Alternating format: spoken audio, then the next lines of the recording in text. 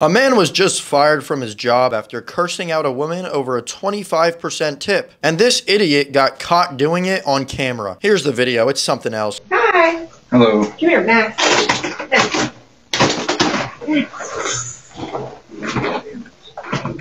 Max.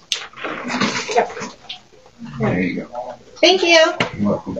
I just want to say, it's a nice house for a $5 tip. You're welcome.